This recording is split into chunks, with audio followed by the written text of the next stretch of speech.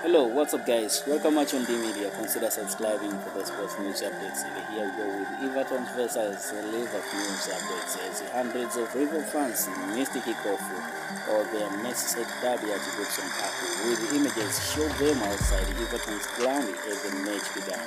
Everton fans inside the ground made a cracking atmosphere as they thought to win their first Premier League game of the season against Liverpool.